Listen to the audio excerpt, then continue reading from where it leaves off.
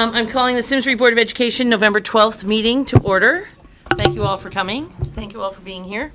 I will start with public audience. Mrs. Noble, state your name and your address. Chris Noble, 15 Fairchild, Jericho. I'm a long time volunteer for Simsbury Community TV. My husband and I have been volunteering for over 25 years. And I have to admit, a lot of my time was in this room. Initially, I started, we had 2 cameras with people. I was one of them. We'd stand for hours and watch these meetings and record them. I have to admit, the Board of Education is not known for short meetings. So we had some lengthy meetings. Well, many years passed, and pretty soon better technology arrived. Therefore, Simsbury Community TV spent over $40,000 to install the 3 robotic cameras that are in this room and the 3 robotic cameras that are downstairs in the main meeting room. And that allowed us to record meetings with much better picture quality, just amazing picture quality compared to the old cameras. Now, you might ask, how do we raise our funds? We're coming to the sticking point now. We rely on Simsbury residents. We rely on organizations inside of Simsbury. We rely on Comcast. We rely on Frontier. Now the situation is, every time someone signs up with Comcast, we get a few pennies each month from them. Unfortunately, when they decide to scrap cable, we lose money. And this is what's been happening. Cable subscribers are jumping ship, and consequently, we're the innocent bystanders here that are getting hit. We still are doing the same thing, and you can always watch us on our website. We're always there if you don't have cable. So we are readily available. And what are we going to do about this? Because we are anticipating a deficit this year, which we can't obviously operate with the deficit. So we need community help. We need your help in every way that we can. We feel that we help to keep Simsbury in the know. The newspapers are iffy. We can't really rely on them anymore. We have an opportunity here to help. And I'm going to be passing out our financial request to all of you. Some of you have already paid, and for that I am so grateful that you have donated to us already. But if you can't use the letter yourself, would you pass it on to someone? In the meantime, keep Simsbury in the know with Simsbury Community TV. Thank you. Mrs. Noble, how many years did you spend teaching in the Simsbury district as well? 25. So that's something that everyone should know. You are not leaving education. You've been in education a very long time. A very long time. Somebody might say get a life. Well, this is not. It works for me. Thank you. Thank you. Thank you. Anyone else? It's very important information. Thank you very much for sharing. Moving on to board and administrative communications. Yes. So there's been a lot going on these past couple weeks. So at Latimer Lane, they held their annual Latimer Lane Halloween Parade and Dance on October 25th for students dressed in amazing costumes and flooded the hallways. Friday afternoon, the second family tree meeting and a school-wide assembly was held. Their family groups created family crests that were displayed in the cafeteria for the rest of the year, and these crests represented the members of each family unit and the things that are important to each of them. They hosted many of our veterans and their families, starting with a breakfast at 8 o'clock this morning, followed by a recognition program starting at 8:30. And they appreciate all their veterans in the school, in their school family, and we're excited to honor them on this special day. At Tooten Hills, they had their annual fun run, which was designed to build community and camaraderie among students and staff. They hosted an election day bake sale on November 5th to raise money for the 5th grade trip to Camp Jewel. And they had they will be having a family art night tomorrow night, where families can come join together and enjoy a fun night of painting and decorating a family rock to put on display in the front of the school. They will be collecting for the Turkey Trot Monday 18th through Wednesday 20th. At Squadron Line, they have been busy It's been a busy week for them, where they've been hard at work preparing for their Veterans Day Assembly today. They look forward to spending time as a school community honoring those who served in the armed forces to protect our freedom. At Central on October 25th, they began an exciting new effort called the Peaceful School Bus Program. This program helps to create community and responsibility among students who share arrival and dismissal plans. Whether they ride the bus or walk to school, they hope that this program will make all students' experiences coming to school and going home from school easier, safer, and more enjoyable. At Terriffill, there's big congratulations to be had to the students who participated in the Creative Kids Sale. They raised $215 for the House of Bread. On October 25th was Mrs. Sullivan's last day at Terriffill, and we wish her the best in her new position as math coach at Latimer Lane, and we are lucky, they say we are lucky to have Miss Erasmus as our new 3rd grade teacher.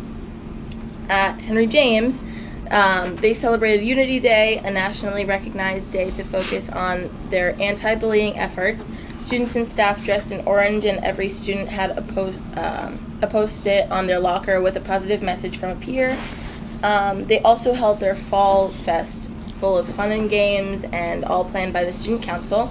For Veterans Day, students from Family Consumer Science presented a student-made quilt to a Simsbury veteran. Announcements were made by students over the loudspeaker every period with information about veterans, and veterans will be here on Wednesday and Thursday to tell students about their military experience. HJMS will be collecting non-perishable donations from November 2nd to the 19th, and students have been bringing in lots of items to the main office for donation. Their students have been encouraged to enter the Peace Poster Contest sponsored by the Lions Club with prizes of $25, $50, and $75 for the top 3 winners. And this past week, the Say Something Anonymous reporting system was introduced and launched at Henry James. This program teaches students, teachers, and administrators how to recognize the warning signs and signals, especially within social media, of individuals who may be a threat to themselves or others, and say something to a trusted adult or use its anonymous reporting system.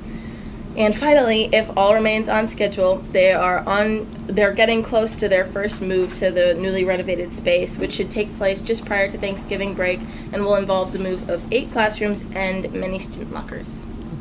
Wow, lots of good information. Thank you very much. Appreciate it. Thank you. Sharon?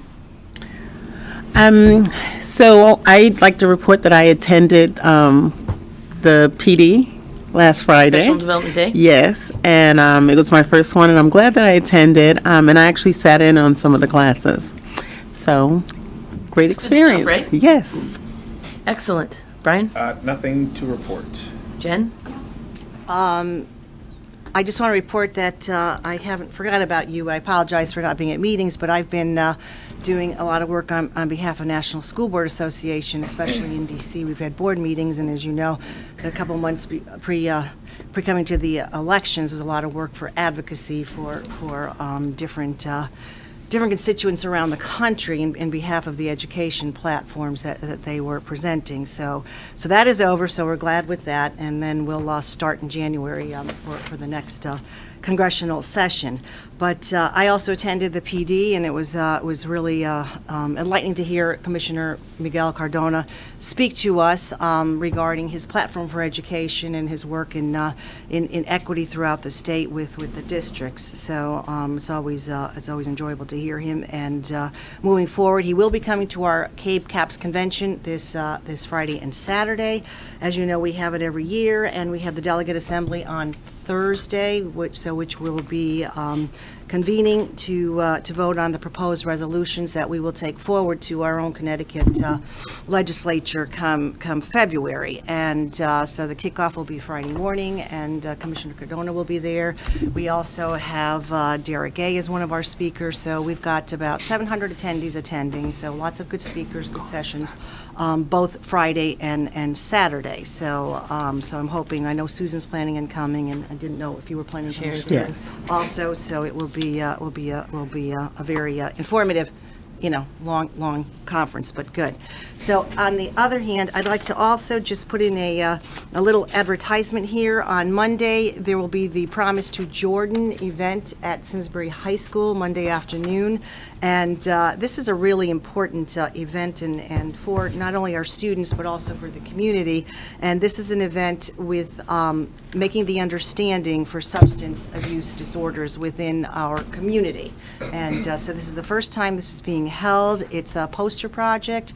There will also be food trucks and music there. But the important thing is what the Promise to Jordan, and I am on that committee, is to make awareness of what is going on within our community, and not only in the school communities, but also in the community as a whole. So it's an advocacy for this issue. It's open to anyone. It is free. Let's hope the weather behaves and will be good for us. And we have the backing of school administration. Thank you, Mr. Curtis. And I think we have some youth groups coming in from Canton, I heard, and other towns as well. Yes, yes. So it's open to all. Hopefully it's well attended. Yes, Large it's open community. to all Yeah. the other high schools and What so time is it, Liz? so this is 1:30 to 4:30. 1:30 to 4:30, and the premise for this was Lisa Gray, who is chairman of Chamber of Commerce.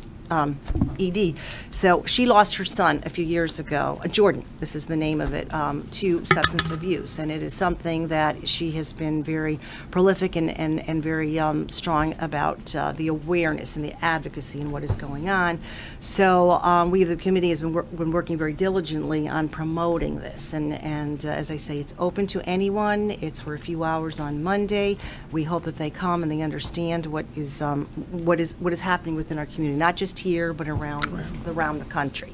So that's for Monday. And, At Simsbury High School. At Simsbury High School. Thank you, Tara. So hope to see you all there, and hope we have a very good turnout and a very meaningful event. And hopefully it may continue as an annual event for our community.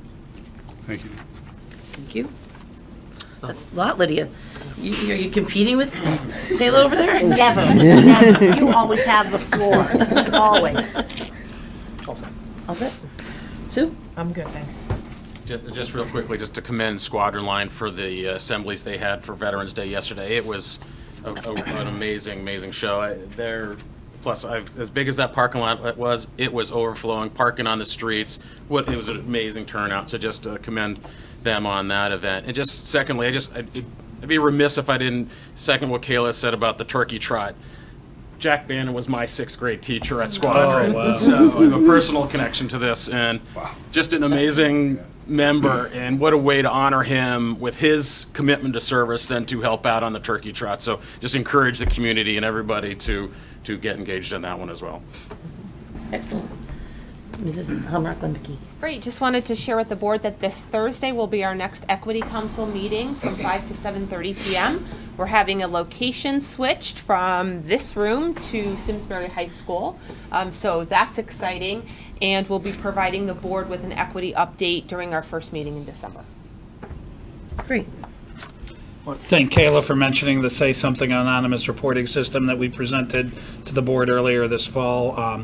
The middle school launch was highly successful last week. Scott Baker and Anjanette Belmonte did a fabulous job presenting it to the students. I was able to attend all those sessions. We decided to go with kind of a rolling launch. So Wednesday and Thursday of this week, they'll do 9th and 10th grade at Simsbury High School, and then next week it'll be 11th and 12th grade. So by the time we're together again, the whole program will be fully launched, and we're excited to get it going. We've been talking about it for a little while now. I would just like to echo all of the celebrations for the veterans. We've been in school for a number of years now, and the opportunity for teachers to engage students in conversations about this topic has just been outstanding. So I'm glad to know that you were able to witness, one of those as well.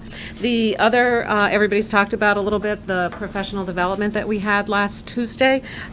This was the brochure that was made and given to all of the teachers with the description of 51 presentations that were offered for teachers. We had over 75 of our teachers present to their colleagues on Tuesday. It was outstanding. Neil and I pretty much went around and checked every one of them out, and the engagement and the presence of people at all of the presentations was really quite beautiful to see.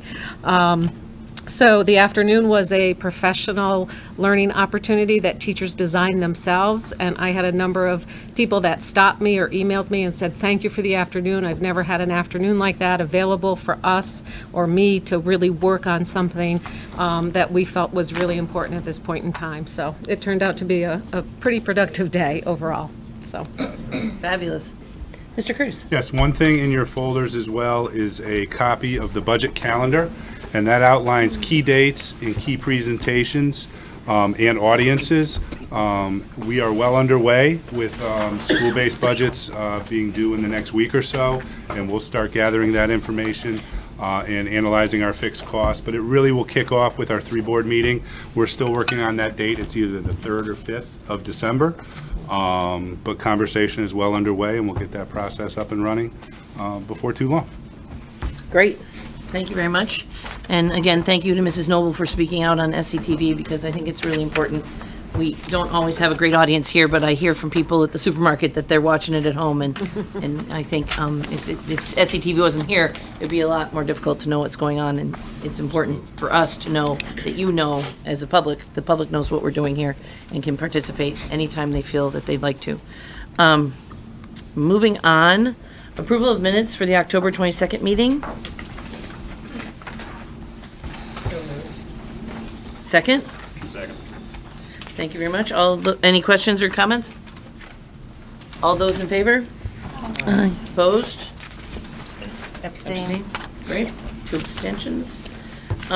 Now we're moving on to the approval of the collective bargaining unit agreement between the Simsbury Board of Education and the Simsbury School Administrators and Supervisors. Okay, I'll take that. So I lead the Personnel Negotiations Committee, and we're going to go over two of the negotiations tonight that we completed this year. The first one is the it's SASA. It's Simsbury School Administrators and Supervisors Association. These are the school principals, administrators. A lot of time goes into these negotiations. Scott Baker kind of led the administrators, and Neil and Burke on our side do most of the heavy lifting. A lot of work by everybody. In the package, everybody's got the details. I'll just kind of give some of the highlights. We've actually moved to this is going to be a 4-year contract this year, and I think what's important for everybody to know is that this was a negotiated settlement. So discussions back and forth between the board and the administrators, and we didn't have to go to mediation. We came to an agreement before we got to that part. So it was a very tidy process. 4 years duration, with a general wage of 2.25% each year in those 4 years, just about at the state average. A lot of other discussions with some language, and spent a lot of time looking at pharmaceutical cost savings. That was kind of a theme across all of the negotiations this year. I think if there's any other details, I think that really is the high level. And if anyone wants to add anything else, I guess I also need to thank on our side the whole committee is Jeff and Sue and Brian and myself. A lot of work between the two, and I'll talk a little bit more about it when we get to the SCA. But this was still it's time, and multiple meetings. So it's time is probably people's most precious commodity. So that's I thank everybody for all of their help on this. So I'm going to move. Well, does anyone have any questions or thoughts? There you go. Go for it. All right, so I'm going to move that the Board of Education ratify the proposed changes in the collective bargaining agreement between the Simsbury Board of Education and the Simsbury School Administrators and Supervisors Association for the period of July 1, 2020 through June 30, 2024. Thank you very much. All those in favor? Aye. Opposed? Thank you very much. We've got the best in the business. I'm glad we found it. We've got a good contract. Yes, yes. We can just go right into the next. Please. The next item is the Simsbury Education Association. This is our biggest collective bargaining group. These are the teachers. And, again, I want to thank Neil and Burke and our team. A lot of time, a lot of meetings spent on this contract in particular. I also want to really thank the representatives on the teacher side. Kara Masler, Keith Berthium, Jamie Sipa, Brian Foreman. The passion and the stewardship that they present for their group. Everyone should be very proud of the representation that they bring to the table. I know it was it's very obvious when you're going and you're talking about these things. It's they're in good hands, and it was a very good process, and a lot of time, a lot of discussion. But where we ended up on the wages, this is we're staying with a 3-year agreement on this agreement.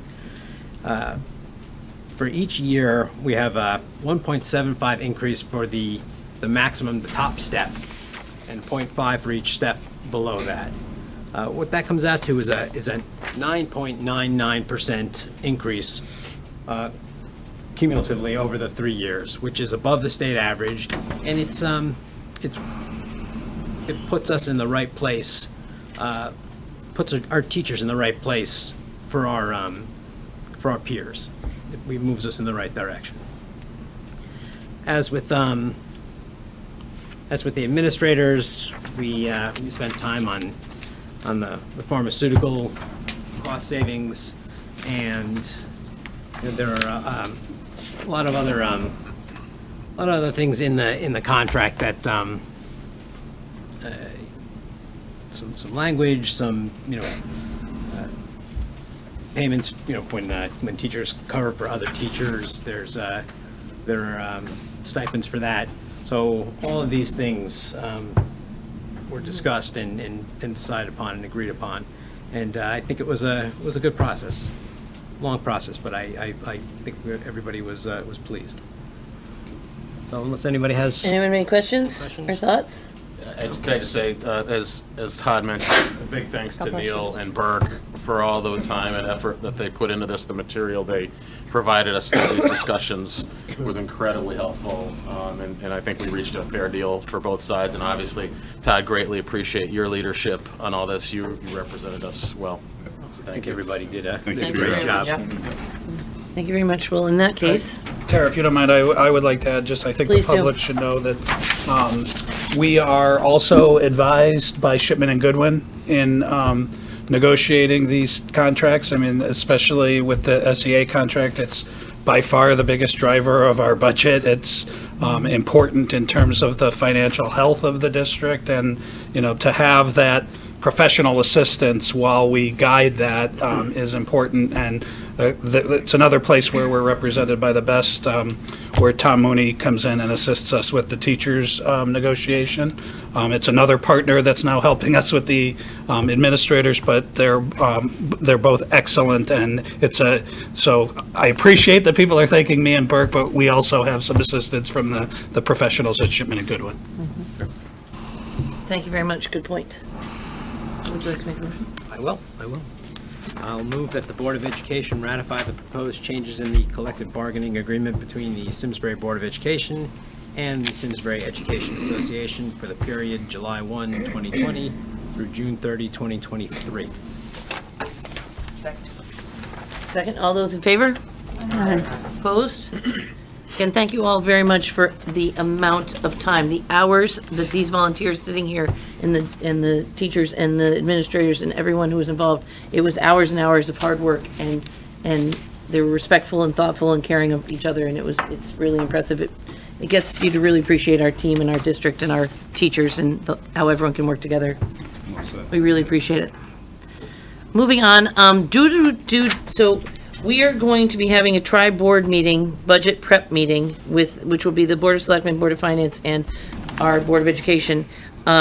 So we are going to cancel the November 26th Board of Education meeting. I would like to recommend we canceled the board meeting on the 26th. It's also, we're getting into Thanksgiving, and it's a busy time for everyone. So if that is of interest to all of you, I would accept a motion. I'll make the motion that we cancel The November the 26th meeting. 26th meeting. Excellent. Anyone would like to second that? Thank you, Jen. All those in favor? It's not that we're one meeting less, because we still have a tri-board meeting, but it does help. The following week, though. The following week. Prior. The following week. Yeah. I don't want to be here. Okay, so we're good. Now we're moving on to, you guys can wake up. You guys can wake up. So, sorry about all our homework, but it's very nice for you to come back. Facilities Enrollment Task Force. Yes. I'll send it off. Thank you, Tara. So I want to welcome Eddie and Jeff are back from Tecton. It's their second presentation to the board, and I thought I would just kind of set the stage for those people listening at home and kind of reframe where we are as a board in terms of this overall kind of large-scale process that we've been involved with. So I'm going to go way back for a minute to when the town really committed a significant financial resource to go out in search for an architectural firm that could help us really with three major things. I've said all along there's three parts to this study.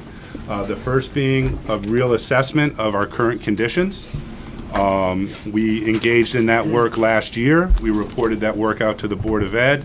We reported that work out to the Facilities and Enrollment Task Force, and we held a public forum relative to that. And we produced a document that is very significant that will help to feed our capital improvement plan for the next 10 to 15 years in terms of identifying priorities. The second piece of that ran hand in hand, and that was a real deep dive with the new company, Malone and McBroom, into looking at our demography and recognizing some of the shifting trends we're seeing in our population and starting to see how enrollment has now flattened out and is going to start to significantly grow at the elementary level again.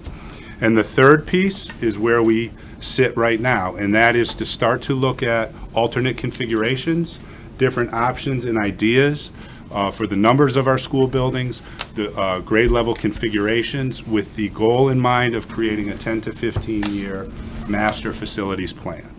So we've had several meetings with the facilities task force to go over these options, several meetings with our administrative council, as we call it, to come up with our best thinking to this point. We wanted to share that with the Board of Ed this evening. Obviously, no decisions are final. It's our thinking of the group to this point as we prepare to share our thinking at a public forum next week, the 20th. I would just explain the Facility Enrollment Task Force. Can we do a little history on who's on it and how long it's been in existence? Sure. That's a group that's been in existence for close to a decade now, actually. I've been superintendent 8 years. It's a group I started working with initially when I came in. It was tasked to respond to the enrollment trends at the time and start to look at different solutions relative. We had modulars that we removed and came up with plans. So it's a group that represents staff, administration, and community members as well as board members. Board of Finance is represented on that as well. So it's a collaborative group with vested interests in the work that we're doing. And they've been really productive in helping us and pushing our thinking so far. And great, thank you. I'll give you the rundown. Okay, so that's kind of setting the stage. I think I kind of talked through your first couple slides. I apologize for that. That's all right. But I will kick it to you guys. I appreciate you being here. Great. Thank you. Thank you, Matt. My name's Jeff Wazinski, I'm principal at Tecton Architects. Eddie and I will kind of walk you through, it's kind of a brief overview. We handed out printed copies because we made some adjustments throughout the day as we were refining some of the information. But tonight, we're really going to summarize the goals, the why, basically, go over some of the project history in our process, and then really focus most of our time on outlining the options, kind of discuss the summary of options that we've considered, the process that we went through to kind of refine them, the present thinking, the best thinking to date, the key objectives of the options, so we can highlight those, and then solicit feedback and comments in preparation for next week's public forum. So you've seen this slide before, but we were asked about a year ago, almost now, to look at the three major categories that Matt outlined, but analyzing the existing conditions and assessments, which we have, the 10 to 15-year prioritized capital plan. We're looking through the reconfiguration and options, and we've already completed the demographics. So the ultimate goal is a long-range plan for the community, and it's a plan. So, project history, we're going to fly through this fairly quickly. Mentioned we started really early in 2019, or late last year, and worked on the existing conditions all the way through to demographics. We've developed options, a series of options all throughout the summer and into fall, and we're basically at this moment right now to review these options and discuss them as a community to see what makes sense and what. So key points from the first forum, just wanted to highlight that obviously demographics were a part of it, and the housing development was analyzed in great detail. I'm not going to go over all that, but key takeaways, you're looking at somewhere around 300 plus student increase over the next 5 years in the K to 6. Grade categories, and the fastest growth is at Latimer, Squadron, and Central. So you can see the percentages there. This is the birth hotspots that kind of just reinforces that finding that Patrick had presented at the first public forum. I thought this was a helpful graphic to kind of just see. Obviously, the red is the most intense, and you can see where it falls on the town.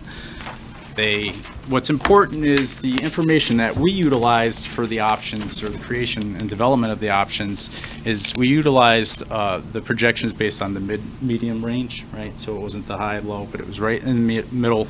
This is a graphic from Malone and McBrome that, again, illustrates the detail of the enrollment increase in each of the elementary schools, which is actually very important when we start considering the options.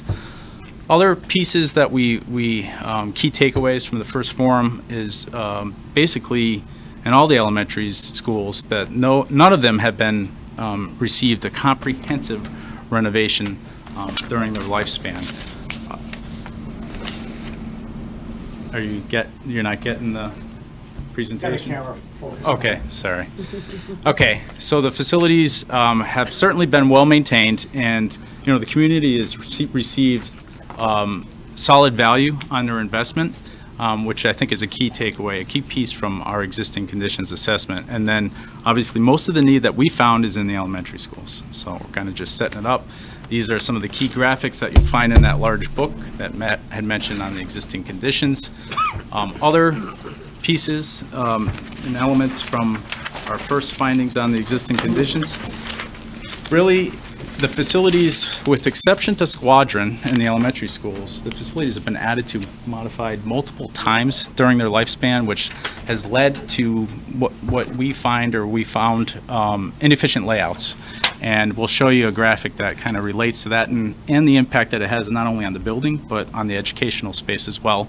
And then the core facilities, meaning bathrooms, cafeterias, gymatoriums or cafetoriums, kitchens, they all need to be addressed. And we hit that pretty hard in the first public forum, but just wanted to reiterate that.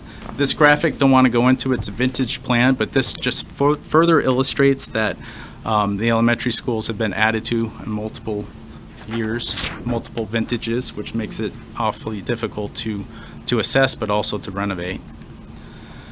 And here's the key graphic that we did on one school anyway, Latimer, where when you measure the overall building footprint compared to the blue area there, which is what we call the circulation factor, or the efficiency factor, when you measure the gray to the blue, you end up with about a 40% relationship, right? A 40% blue to gray overall gross square footage. So that's the efficiency factor in this building.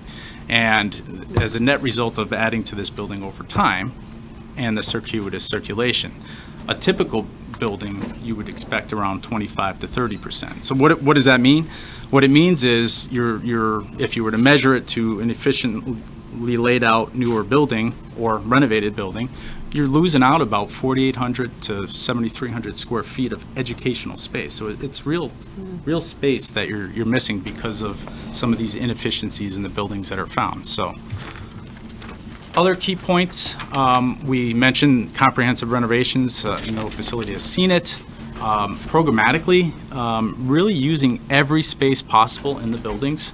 And I thought this was an interesting statistic that if you take the average age of the original elementary schools, the total is about 74.4 years old. So getting up there in age. Can I ask you a question about that efficiency factor? Sure. The average efficiency factor is 25 to 30. Is that for a school building? Mm-hmm. Okay. Yep. We typically find anywhere between, in that range for a school building. Yep. And the blue are those just the corridors, or that's obviously more? Corridors, toilets, some of the mechanical space is typically what you do. Some take in like wall thicknesses, but for this kind of metric, we took circulation in those kind of service areas is what we call it. So, sure. Hi, I'm Eddie Wadowski, project manager with Tecton. This is the button of down. Okay, good. So this really kind of just reinforces a little bit some of what Jeff was talking about. This is a summary of all of the existing schools. Again, you see the year built, the myriad of additions that were done over the years, with the exception of Squadron Line. You see a pretty wide variety in terms of size and accommodations of each of the buildings. There's a slide that Jeff will talk to you a little bit later on, which talks about in terms of if you compare the population of the school against the state standards, that the schools actually, even though they feel tight, you're actually, according to them, you're over what you have for the number of students, and it's because of that efficiency factor. So, some more points that we heard at the first forum, again, that most of the existing conditions that we brought up and presented, they weren't a surprise to anybody. People knew what the issues were at each of the schools. We heard the sustainability is definitely a very important subject, and we want to make sure that we incorporate that into any new designs going forward. And again, that schools you're doing the best with what you have here. Going forward, spaces need to be flexible, not oversized, that we need to research trends done in the region nationally to make sure that we're basically benchmarking against them. Site schemes need to be secure, making sure that everybody is accessible, paths to and from and around inside the building. No preconceived ideas, that really everything's on the table. We don't want to go in with any preconceived notions, really. And that we have to be fiscally responsible, of course.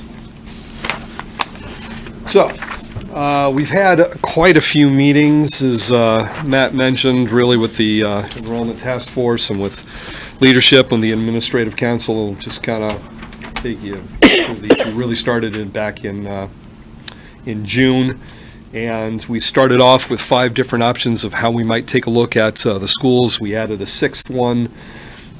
As we got into August, we had a couple that we lost that just didn't seem to really make much sense to anybody. We picked up a couple others as we went. Essentially, I'm trying to get you to understand we're only going to show you really 2 options tonight with one variant of one of the 2 options. But we have explored quite a few to date. And what you're seeing, as Jeff alluded to, really is kind of the best and brightest. It's what we think makes the most sense of everything we've studied. So the next series of slides are going to illustrate a few things. The capacity of the existing buildings as it's measured to the existing state standard. And that's an important kind of metric to understand when you're looking at utilization, but also the population increase at the elementary schools. So the way that we do it is we first take the highest enrollment on an 8-year period, which is, we'll take that information from the Malone-McBrome study, which we have, and we're going to multiply that by the maximum allowable state square footage by the state. And there's a metric there. I don't expect you to read it, but it's, a certain size building, a certain grade level, you get this amount of square footage per student. And then you obviously multiply it, and then you look at that square footage, which is the maximum allowable, and compare it to the existing building as a start point. So in this particular example in Latimer, the maximum allowable, if you do that math, is about 64,488, and the existing building's 45,000. So the delta, what that means is that if you were to build, add, or renovate the school, you could build for the projected enrollment, you could build a building about 64,500 square feet. And what you have today is 45,000 square feet. So you need to, if you were to reutilize the building, you would need to expand it by 40%.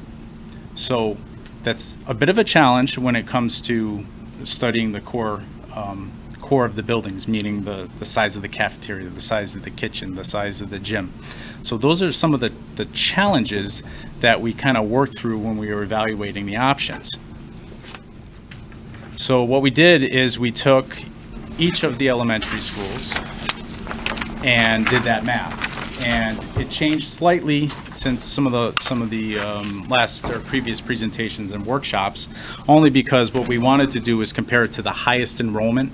So we added some nomenclature there. So we just went through Latimer, but it's the same math all the way through for each of the schools. So 4 out of the 5, when you're comparing it to a simple metric like how much will the state allow you to build, you're under that square footage. Okay, so that's kind of leading up to some of the challenges that we were working through when we were evaluating the options. The other piece is, when are the numbers going to start affecting your community? And again, this is information that was extracted from the demographic study, but we circled Latimer, Squadron, and Central for this particular example, circled it and put it, basically this shows the school year and the projection and the delta as you move to the right, the delta between what you have today and what's projected. And to simplify it, in 3 years across the elementary schools, there's going to be an additional around 166 students, right? So give or take 10, 15. That means 8 to 9 classrooms are going to be needed in 3 years. And in 4 years, you're going to have 200 plus, so you're going to need somewhere around 10 to 11. So just, again, further illustrating some of the what the data is telling you, basically, in the study. So some of the key aspects, and Eddie and I will both kind of hit this one, and then Eddie will drill into some of the details of the 2 options. Some of the key aspects, and we've learned from other studies, from other communities that are doing other studies that are either at the beginning or at the end or at the middle phases, where you really want to future-proof your plan. This is a plan, right? This is not set in stone. It's a plan, and it should be a living document that builds in flexibility. And that was one of the key items that we heard during all of our workshops, so we just wanted to reinforce it in bold. And really what you want to do is look at options that free up space in the existing elementary schools. Some redistricting is most likely going to be possible regardless of the options, so there's no real favoritism to one side or another. The numbers are what they are, and you're going to have to move them around. Really what you want to do is create some space for improved curriculum, because we've illustrated there's no real room to move. I encourage you to walk through one of the elementary schools. They're using every space. So if we could do that in an option, that'd be great. And really strategically address those needs, holistically, but also the immediate needs in that plan. So that's where the options will overlay with the capital improvement plan for things like, okay, if you're not going to get to a certain building for 10 or 15 years, you need to do a roof or you need to do a boiler. So you'll have a strategic plan, both pieces merged together. So, Okay.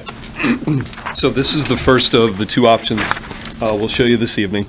And step 1 is to create a new school, 5th and 6th grade, a lower middle academy, if you will, on the site at Henry James Middle School. This basically allows, by pulling 5th and 6th grade out of the existing elementary schools, it's 2 grades worth of space that you're creating. So the rest of the elementary schools would go to K to 4. We're looking at Terrafil potentially is going to a pre-K and Board of Ed space, just looking at, again, it's nothing against Terrafil. We're hopefully trying to keep it in circulation, but the numbers are declining, and so it seemed like a likely target. Step 2 is to basically, and we're not going to show you plans for these, but we've done them, we can show them to you if you need to see them. It's to add or renovate or rebuild 3 elementary schools and repurpose Tooten Hill is one option, or the other option is to rebuild or renovate all 4 elementary schools. And you can see the kind of the key difference between the two is, take a look at that column second to the right on both versions where it says future enrollment. You can see that the second option of this scheme basically allows you to normalize and make the population a little more standard at all of the elementary schools. Option 2 is, instead of aligning 5-6 and 7-8, it's to add on to Henry James to move 1 grade out, so just the 6th grade, with the elementary schools staying at K-5. And in this one, we did take a look at, similarly to the previous one where we looked at either 3 schools or 4, but it didn't make sense to look at 3 because the populations were so large, because we were only moving 1 grade out. So, a little bit of some of the, the key differences between the two. First time you've probably seen some of the costs associated with them. So essentially, it's a little bit of a summary telling you how many students, how much area is involved, and this is for step 1 of the project. This is not dealing with the renovations to the subsequent elementary schools. This is what you're going to get, the first project we really need to do. Main points here I'm missing? No, so, well, just to touch on the cost. So, Yep. In a holistic terms, so what we used for costing is kind of an average, kind of industry average for new construction, for renovated new construction, and then for site costs. So you have some major components. You have the site and building, which are basically the hard costs. In this graphic on both option 1 and 2, and then you have what's called soft costs, which are all the other related project costs, meaning furniture, computers, wiring, networking, everything. Take a building, flip it upside down, shake it out, everything that comes out, that's kind of soft costs. And then you combine those two together, and that gives you total project costs. So whenever we show the communities or Simsbury the dollars, we're going to always talk about total project costs, because that, pick a number, if it's 56, 50, 45, 80, total project cost is what it takes to deliver the project. And then what you do is you take the state reimbursement, and there's a difference in renovated as new and new. Between last published was 24.64. They haven't published strategically the new ones yet, but so you take that and you multiply it, and you get, that's the state reimbursement. So on the left side, you'll get about a $14 million cost back from the state. We carried some kind of ineligibles because there's portions that the state says that they may not reimburse. So we have a percentage there that we've seen as a common. And then you have the yellow, which is the total cost to Simsbury. So all options and metrics, everything that we studied was apples to apples comparison. And then once we start drilling down deeper into the options, we'll start comparing some of the more, other metrics related to projects. But that's kind of how these were set up. And one of the things I think it's interesting is, I don't want to ever try to convince you that $5 or $4 million is not an insignificant sum, because it isn't. But the point is that as we looked at all of the various options, percentage-wise, the schemes were all fairly common and fairly similar in terms of their cost, and that was a really nice thing, we thought, because it allowed us to really start to look at holistically what's best, and not really let cost drive it. It's really what works best for the community. Jeff, can you speak to, just go back for a second, because I think it's important in how we evolved, or the conversation at least evolved with option 2 of joining 2 projects in phase 1, right? That it's about swing space and about breathing room. So maybe talk a little bit about that for people that are listening at home. And sure. So originally we had that 6th grade wing standing on it in its own, and then another phase down the road would have been to address Latimer. Yep. Yeah, we actually get there in a couple slides if. Oh, okay. I think. Sorry, Eddie. No, it's fine. Hey, I didn't say it. I would have addressed it. Yeah, well, basically, in general terms, option 1 buys you more time, right? Because it's going to free up about 600 plus students all in one project, whereas if you just add the 6th to the middle school, you're only freeing up half as much. So the reason why we coupled them together is because you're going to start to need to build another new on an existing site, so that you have, if you implement this plan in a strategic way, you have swing space in order to move students around without having to buy modulars or do some kind of, I think, inefficient phasing. So that's the kind of basic reasons, and then we have some others to show you. And Latimer was the one we chose because that one was the greatest difference in student population. Absolutely. Yep. And the condition was. Right. Okay, so next slide. Okay, so a little bit of visualization what this might look like with the new 5th and 6th grade academy at Henry James. We had originally looked at having the building really more towards the north and more of a standalone sort of concept, but the feedback we heard was people wanted to see a little bit more of an alignment of the two schools and have them actually potentially sharing resources. Not sharing resources in the sense that students would go eat lunch in the other building. They're going to be separate, standalone, self-operating facilities.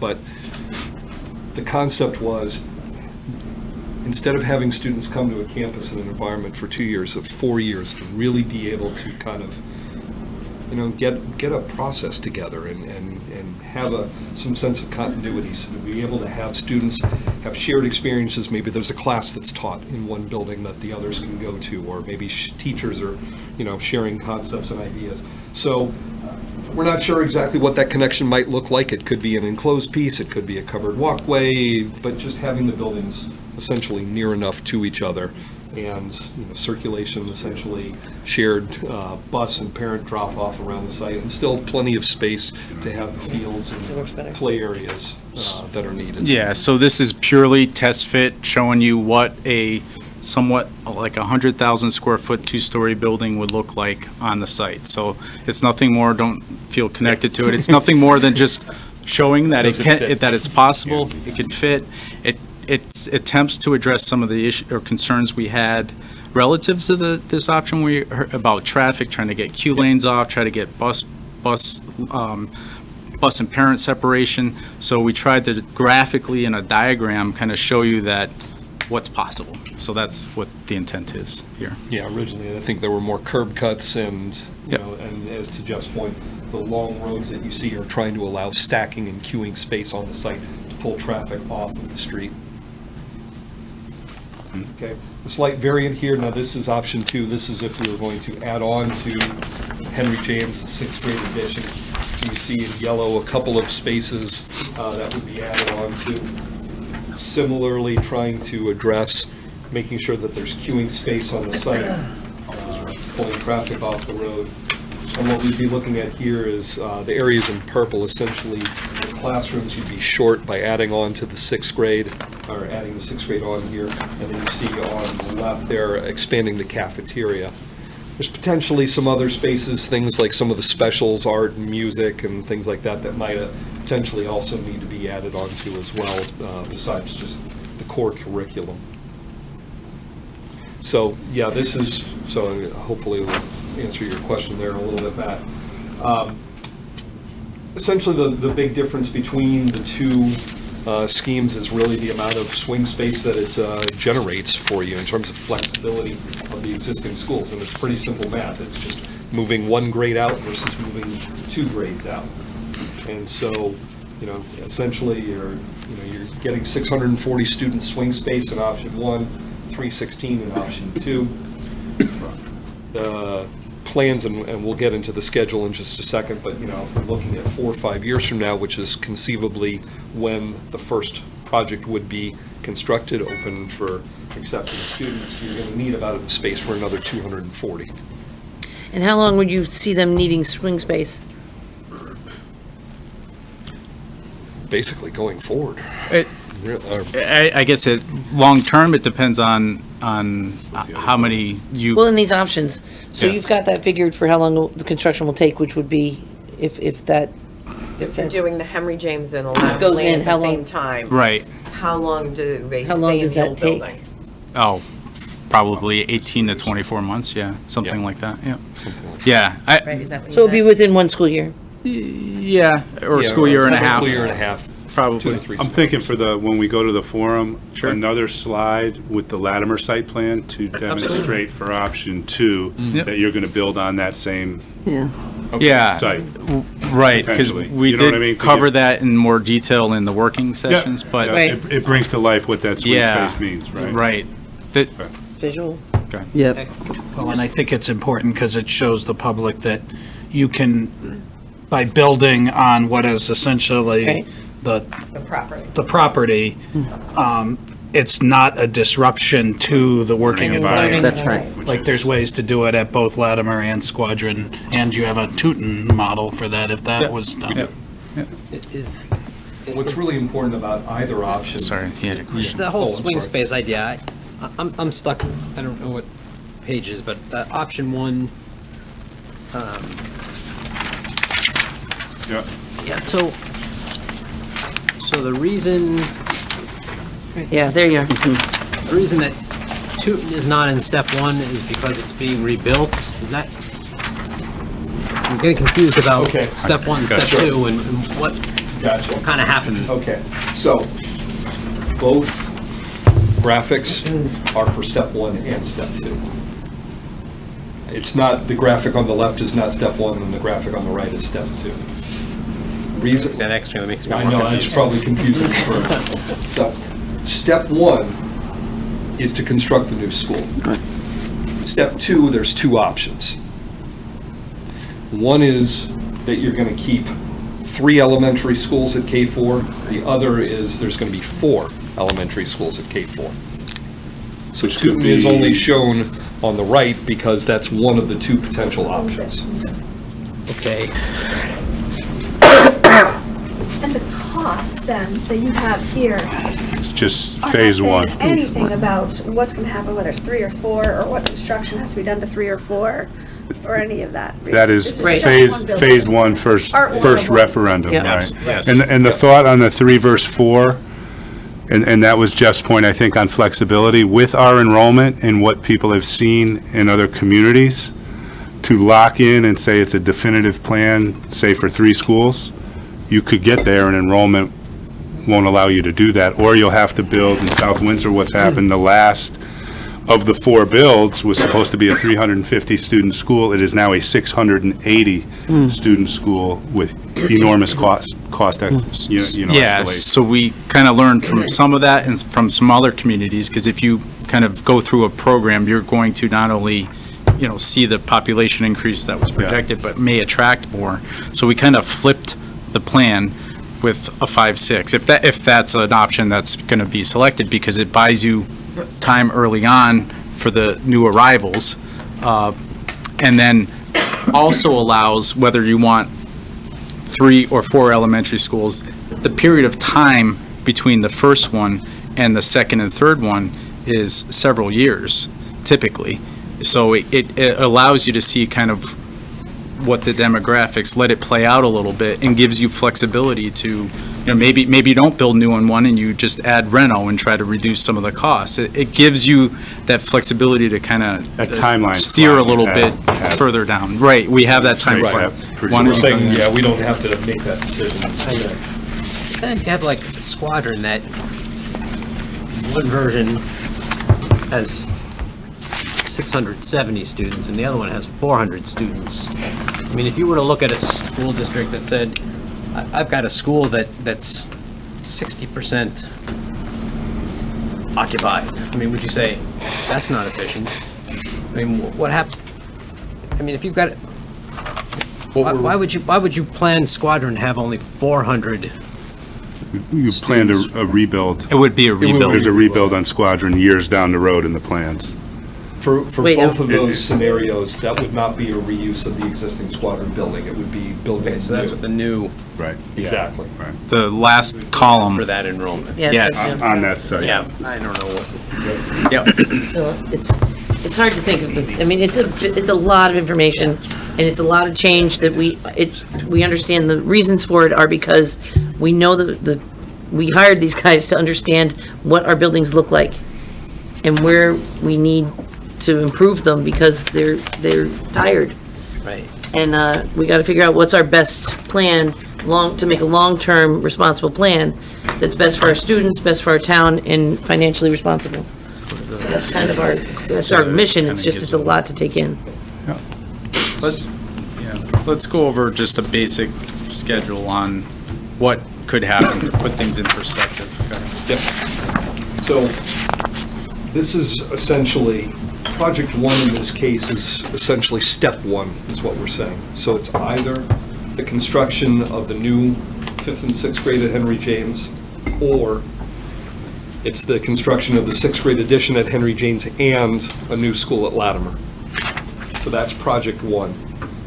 Assuming about 4.5 to 5 years is really kind of the gestation point of a project in terms of getting all the ducks in a row, the submission to the state, the grant application, the time to design it, the time to construct it. If you're looking at, the remaining 3 buildings or so, you can see we're really, it's a pretty far distance out. I mean, we're talking about, 15 to 20 years to really implement the entire plan. Could some of that be shortened up a little bit to where you start, submitting the grant application for one while you're in the midst of construction for the previous one? Sure, it doesn't mean that you have to start, the next one only when you finish the one before. So it could be compressed a little bit. In your scenario, in that one, it's a roughly a 15-year. That's 20. Is it 20? Yeah, that's 20. Going out to 2029. And that's pretty. Yeah. No, that's as Tara said, there's a lot. It's a major construction. I think to do it in a methodical process like this is the smart way to do it. Let's do it at one step at a time. Yeah. Yeah. Absolutely. So we say best case scenario, we're talking about not the ideal, but in terms of if you're really putting your foot to the pedal to the metal, if we were to go ahead and say, all right, we figured out which one of these first steps we want to do, we submit the application to the state in time for the June 2020, so this coming June, essentially you'd be occupied roughly about 4 years from now, in 2023 in the fall. So this is kind of a average project timeline. Yep. And then what the key dates that you want to keep in mind are, obviously you're going to go for grant application and state submission. So those always happen before June, right? So if you miss June, there isn't like July.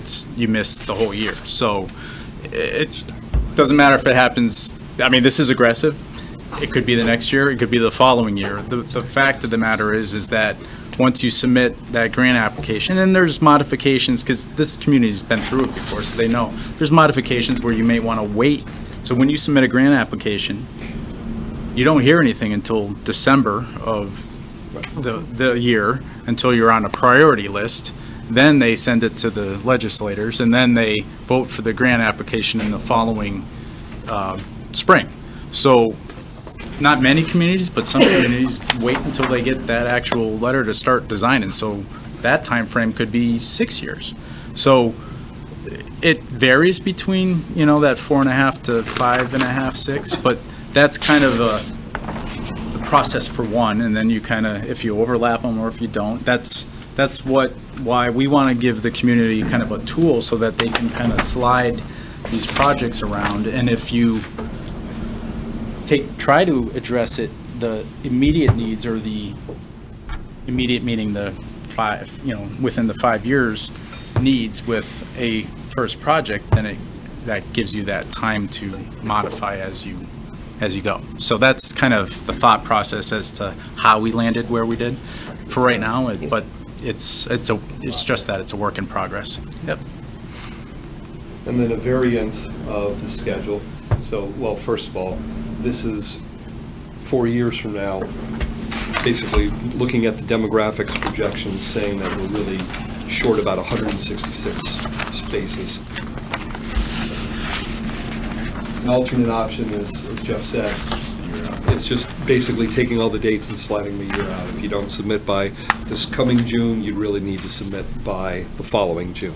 So all it's really doing is, it's the exact same timeline other than a different start date, and it pushes you out to 2024. Just so you understand the ramifications, so another year, now you're up to 203 students instead of 166. The other piece to know is that obviously, you know, inflation isn't going anywhere, so potentially, you know, we see typically about a 4% increase year to year, so that could be another, you know, $1 million to $1.5 million on top of project costs by the delay. For those of you who haven't seen this before, because you're not on the facility enrollment task force, please ask your questions and bring stuff up, Brian. Yeah, I just have a question on the slide that shows capacity of what you have today, where you break down like the various schools with current enrollment, future enrollment, and then the delta with the amount of shortfall in space, I guess, where Latimer shows 18,649 feet shortage. Yep. And maybe this is for someone like Neil, but my question is, current enrollment, say for Squadron, is 580, and projected 683 9 years from now, or 10 years from now. What's the most we've had at Squadron? I thought we used to have 700 and something kids there. Actually into the 800s, but with a very different use of space. Okay, so where something like you used to only have half-day kindergarten. Oh, okay. So you could use half the number of kindergarten classrooms. The Squadron line now contains the entire preschool program. And so there was definitely more capacity at Squadron, but the building was just used completely differently than it is used now. You know, your special education spaces, especially Ready, Set, Go, uses 3 classrooms plus an OTPT room in that school. So and that used to be in a modular. I was going to say that changed dramatically when we had the gone. plan to remove the modulars, and I think it was 40,000 square feet of modular space we removed across all Every of school. our buildings. It's just because all we've been hearing is population's been going down, down, down, down for, I don't know, 8, 10 years, whatever that number is, and now for the first time ever, or in the last 10 years, it went up 18 kids, or whatever that number was, 30 kids. And now, obviously, we're projecting an increase, and I'm just curious, these future enrollment numbers, if those get us back to where we were 10 years ago in all the schools. they don't get you quite that far, but they get you, you know, maybe half midway back toward that point. And you don't have the space you had. Okay, because we've lost a lot. Because for we the- took away. yeah. I think that's an important So that's point to make the- up, the yeah. number of students that we held in modulars And we can pull that are no longer together there. some, we could Yeah, pull I could- I think together that's a some really data good- that's interesting to look at People about are gonna that. ask that. I think that's a really important point. Everybody knows that the number of kids has gone down and down and down, and then if we try to sell them on, 10 years from now, we're gonna be back to almost where we used to be, we gotta, you know, that. But what I would say to them, though, is remember what they said and what we've been talking about from the outset. This is also about the building. Condition. Correct, that's, Conditions. I agree 100% with that. It's these things need to be renovated, and whether we're talking renovated to new or new, these buildings have got to be gutted. Basic renovations, yeah, not, Yes. See, but I think that's something that, as something not on the social Yeah. group, that needs to be reiterated definitely at the public hearing. And I think the why, again, Yeah, getting Yep. at yeah, more. yeah. I think a little bit of, you know, that reality check too is Latimer has been sitting on our capital improvement plan for how many years? Probably back when we had all those pressures. We've never done it. We kept pushing it off, much like Henry James. So even if we got back to those numbers, the building still couldn't handle Right. it. Correct. No, but I think that's a good point, That's a really recreating good that point. why a little bit and some of the maybe historical things we've even done over time. and I think it's important, that's why, even if you go home tonight and you didn't get all your questions out tonight, please be sure that you bring them back up to us, because this is important stuff. That'll help us frame And the a lot of next us have seen this conversation. multiple times, and anything anyone wants to, everyone's voice needs to be heard on this, because it's really important. Sharon, did you have something? Yeah, so me being the newest person, and that's what I was going to ask about the community, so, because ultimately that's where we're going, and when was this reviewed with the community from a standpoint of the depth of what you guys know? So the first, what we call the current conditions, which was different than what you see tonight, which was really an assessment of our buildings. We held a public forum, it was, I believe, beginning Early of June. Okay. We are taking this information to the public forum next week. So we're advertising that now and trying to get a good turnout through the flyer that I sent to the board and SCTV. Yep. Library. And the Facility Enrollment Task Force has public members on it that also brought their insight Right. to the conversation. So our hope is after that public forum, it will really give us some good direction on feedback and people help are us looking for. define next steps in terms of conversations and what we need to do. And I would recommend, So- if you're available, to come to the public Oh, forum. I'm so you gonna can be at hear all. from the Yeah, public yeah. What they're saying. Yeah. Because that's only going to Help help us. us all better Yes. understand where we should go. And it's at the library. It's at the public library, yeah. And if I could just say, and Matt's probably tired of hearing me say this, the one thing that comforts me, though, is if you look at, I mean, these are big dollars, right? And we're talking major change in this town, right? But if you look at one of the first slides about the buildings, between 1954 and 1969, this town built 5 new schools. And the big ones, Tooten, Squadron, Latimer, Henry James, and Simsbury High School. So we've been here before, and we can do it again. We just, again, it's about the education of the public and. Again, that statement right there is a good one to add to. That's good. I think it's one of the things that I didn't mention as we were in the middle of hitting some questions, but I think it's important to note that the reason why why the first step we picked is that it affects everybody. You know, by doing the 5th and 6th grade or the 6th grade, there's a chance that that first project is going to have some amount of effect for every family in town who has a child. That's exactly, it's not playing favoritism to where, oh, these guys are getting something nice and I have to wait for 10 years. Right away, that's the beauty of build schemes, whether you do option 1 or option 2. How do you make the, and I know down the road, and I know you're saying we can't because numbers could change over time, but really that slide on cost, I think is really kind of, it isn't really apples to apples because the long term, if you're going to build 3 new schools or build 4 new schools with option 1 and just renovate or, you know, I just think that it's a little misleading that cost dollar to comparison because they're not really a total impact of what we're talking about over the 20 years or 15 years or 10 years. I don't think you can talk about that. I think the first numbers are really about, are you moving the 6th grade up or are you building a 5-6 school? And this is what that costs you. And we're too far away to talk about what the next one's going to be because we have to see what happens to the town over the course of time. It's easy enough to pull together. We're going to say we're going to Right, it's a question to be answered. School, but what about the other? That's all. I just think it's. Do we have to move a grade up, or we couldn't just like move everybody from Latimer to all the other schools and then redo Latimer? There's not enough. There's not enough. No, there's not enough capacity. That was an option we did look at. And one of the pieces we haven't gotten just lost Neil.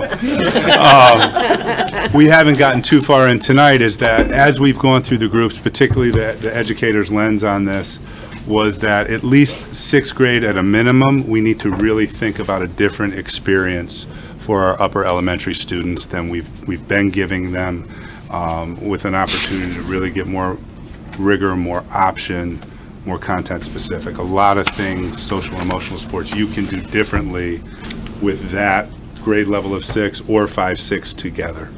And there's an efficiency aspect to that as well. We're going to have to discuss down the road when you staff, you know, and you put all of 1 grade level in a place or 2 grade levels in a place, and you don't have to look much further than to see how Squadron Line is staffed as opposed to how either Central or Terrifil is staffed.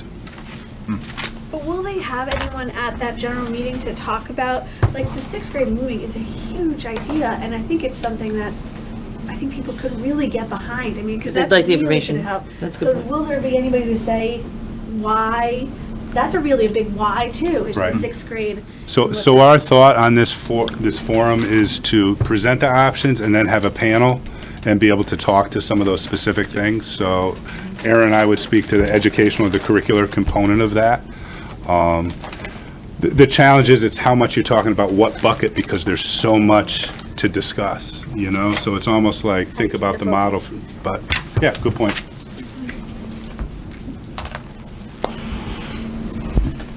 You know what I'm going to add to? I think it might be to give him a global perspective, which is, this is a new phenomena for this town. We have redistricted in the past. Multiple times. And multiple times, yes, thank you, we have.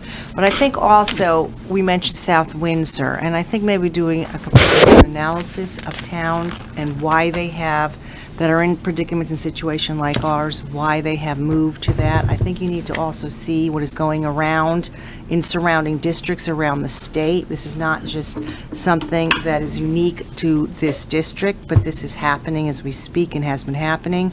And I think maybe having like the cost-benefit analysis also, you know, why they got to where they are, which is probably in the same situation that we are now, in the predicament that, or not predicament, in the situation that we are now. So I think if you put a little bit of a global piece on that of other districts, it gives townspeople and parents something to also compare with what is going on in other districts, not too far from us. Good point. Easy to do. Yeah, and South Windsor is a good example. Yeah. Because of Size community, similar aging size buildings. community, Yeah. Right. similar sort of need kind of driving things, and also that multiple phased approach to things. Right. Their time frame was maybe a little more aggressive than what we're showing, obviously. But Ellington Where are did a they in similar their, scenario. where are they in the plan right now? They are on their last, going to referendum to approve their last build. So it's the 10th year of the plan, and it'll be completed probably 4 in a phases, year, I think. 13, 4 phases. They did run into a demographic issue where, as I said before, the plan was a 350 student school, and it's now going to be 680. So they still have to figure out a way, you know, to have those community conversations to move that through, because the price tag is very different. But we've been looking at a lot of their materials, how they set up their website, how they've communicated. So it's a very good place to reference, I think. to Yeah. your point. Back to my favorite slide. I actually ended up figuring out, I was having What you problem. didn't understand? I was having a problem with the Sorry, numbers. we answered I answered a little plenty on you. I was having a problem with the numbers, and I think it might be helpful to illustrate when you're showing this, is that Henry James 7-8 is missing from these. I know it doesn't change, but I started adding up the numbers, and I'm like, okay, how do I have 2,900 projected students, but only 2,300 spaces? And that's because the 7 and 8 isn't in option 1. But it's down here in option 2 as 6 through 8. Leaving it the same, yeah. It just, Show them both, and then total them so that I see people. what you're saying. yeah, Yeah, it makes sense. Yep. Yep.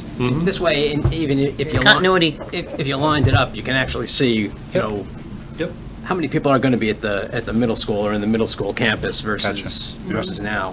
Continuity for sure. That's a good one. Thank you. Did you look at others? I don't even know if there are other sites in town. If you're building new, why is it on the same site as where a school is now? Is it just the land is there, or, I mean, Yeah, I almost touched that third rail the other meeting where there's a lot of open. I ask that question?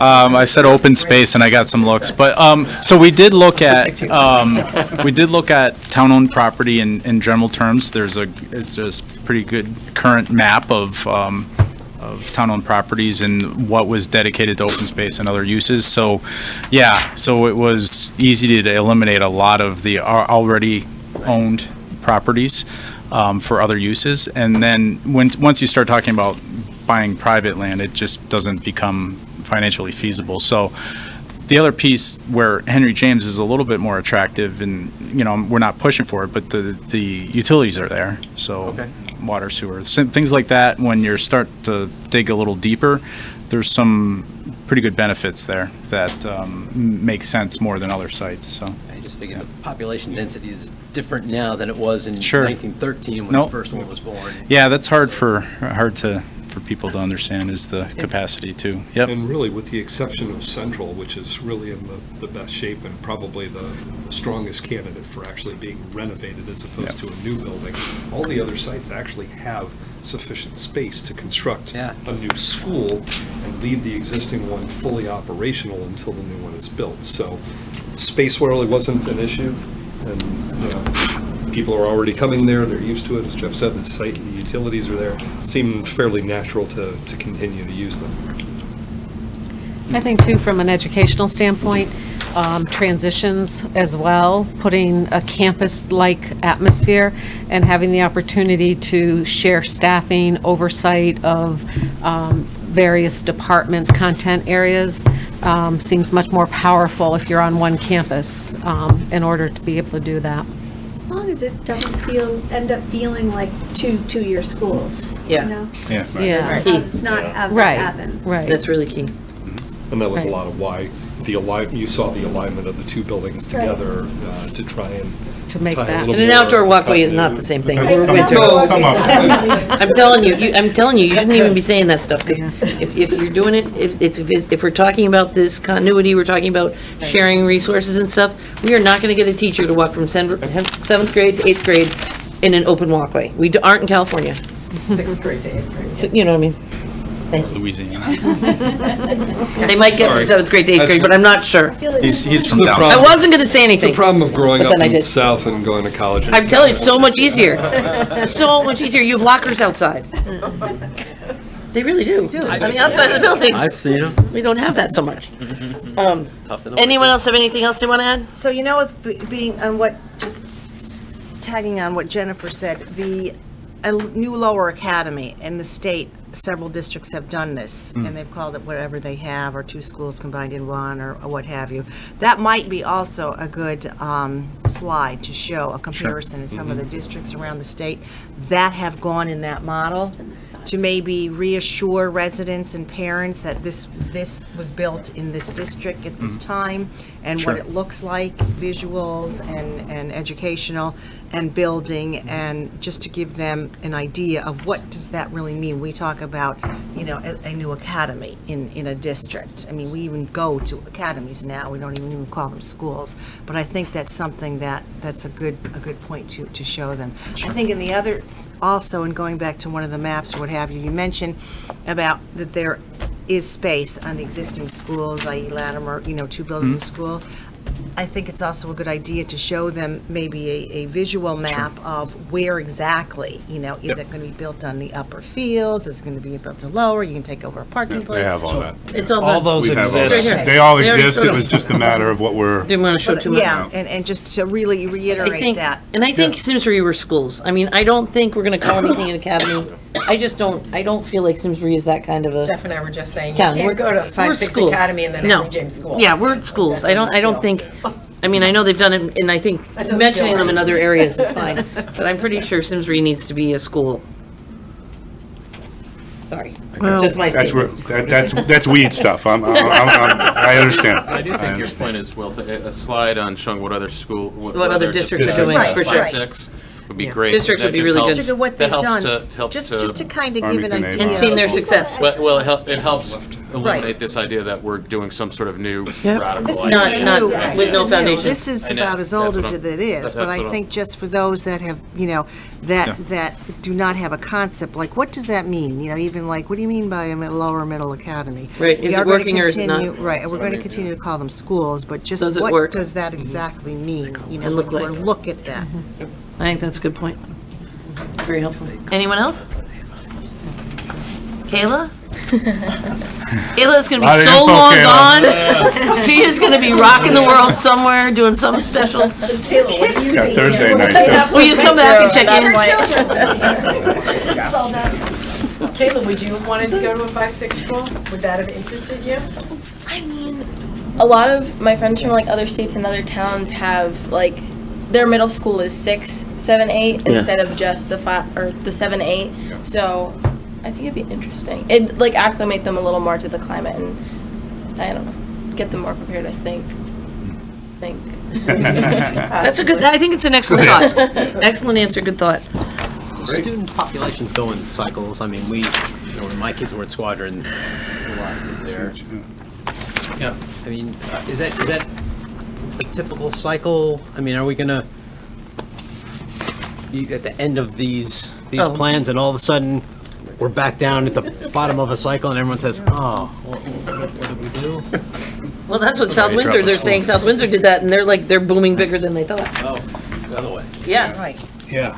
But that's what this plan has, because you could go from 3 or 4 elementary schools. So if it goes one way, you go with 4. If it goes drastically another, you could. And that goes to that goes to part 2 of the Malone-McBroom report, because they're the ones who did the demographics. And that was like, that was, June was And where we are, I'll give you a little preview of that report, because I just got it back. Where we are for the next couple of years is, as that elementary goes up, that's the remaining of the high school coming down. So our overall population of students in the school system is going to stay almost exactly the same, but it's going to be doing an elementary and high school thing that is interesting to figure. Great toy. I loved it. That's very helpful. You guys all set? And again, if you have any more questions, send them to Matt. We'd be happy to, Thank you very much. we'd be happy to help you out. Thank you. Appreciate it. Thank you very much for all your time. Thanks. It's been, it's a lot of information. Yeah. It's fun stuff, though. It's really good, and, See you on the 20th. Yeah, right? yes, All right. Thanks, guys. thank you very much. Now we're going into the quarterly budget analysis. Perfect. So in your packet, you have a detailed report of our first quarter budget analysis. So just to frame this a little bit, the purpose of this report, it's really a snapshot in time to take a look at our current rate of spending, where we are at the end of first quarter, compared to where we were last year. So good news is we're very consistent with, we're within 1% of that overall spending. We always want to report out at this time of year. There's a couple interesting points I wanted to bring your attention to. They're really enrollment related more than anything else, and I know Neil's given quite a level of detail on our enrollment over the various meetings, but our instruction account, our spending is up slightly compared to last year at this point. That's our largest account. That's where we house our teacher salaries. As you'll remember, we added a teacher late in the game at Latimer Lane to adjust to the enrollment, and we also added some tutoring staff to support with our larger kindergarten numbers. We did that at several schools, so we've made that adjustment, and it's led to a little bit of elevated spending there. The other piece two other pieces I wanted to draw your attention to. The one, just from an optics standpoint, looks a little different on the report. That's the equipment, new and replacement, where we've already spent down the entirety of the $198,000 budget. It's the same as we did last year. The reality there is, several years ago, I don't know if you recall this, tight budget year, we moved $200,000 in equipment from operating onto one of our large grants. We spend down the operating dollars first. We still have the $200,000 that we're managing there as well. So overall, we're in good shape. It just looks a little different when you look at the spend down. We spend it down first from here. The only other piece I really wanted to draw attention to was insurance and pension, which is another very large driver for us. Last year, in our conversations with Board of Finance during the budget process, we talked a lot about that line item and kind of right-sizing that line item in the internal service fund. I don't want to get into too much detail on that, but we were going to allocate, and we had the agreement of the Board of Finance, $300,000 from our non-lapsing fund to help offset the increases there, make them a little bit more manageable. We're favorable in insurance in our projection up to this point of the year, so it looks like we'll only need to utilize $150,000 of that money. So what I'd like to do is take some of those funds, and we will be having conversation with the Board of Finance on that, and utilize them to get some short-term help in Burke's absence to help manage the Henry James project from an owner's rep standpoint. So I know we have the support to do that, but that's where those funds will not impact us from an operating standpoint, and we'll be in good shape. So I can certainly take any other questions, but that's a quick overview at this point in time. Anybody? Thank you very much. I know getting this stuff together is important. Thank you for keeping up with it.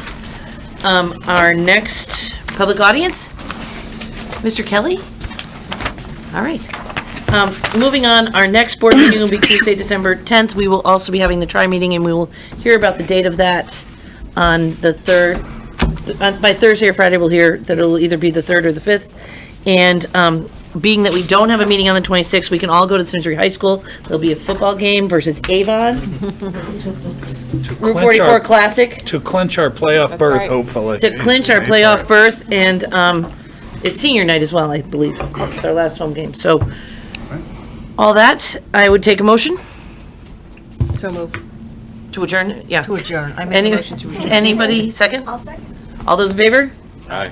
We're out. Thank you. Thank you very much. That was good. A lot of good information. Yeah. Yep. And I think that was important stuff that we heard. Yeah. People here. What do you think about having our meeting?